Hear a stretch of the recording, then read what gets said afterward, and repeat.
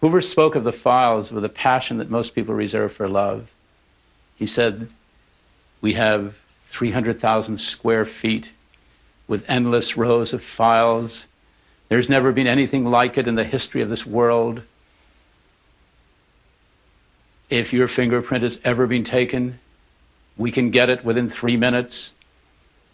And I learned from my camera person who's filming me now, Morgan Wesson, that he as a young boy went there, and of course they offered to fingerprint everybody.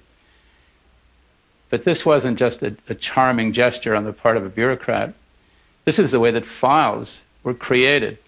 The young boy of 10 who had his fingerprints put in an FBI file could become the left-wing criminal of 21 who joined SDS or was against the war in Vietnam, who thought blacks should have the vote in Mississippi.